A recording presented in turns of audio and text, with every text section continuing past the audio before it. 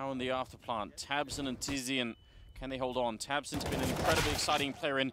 He's not going to make it work this time. Edward will take him down. Tizian very much boxed in. Gets one headshot. And now Simple's in, coming in from the other side. The smoke is right there. He's got no clue how to make it through. Tizian has got the quad kill. He needs the ace, and he's going to get the headshot as well. One more ace for Big.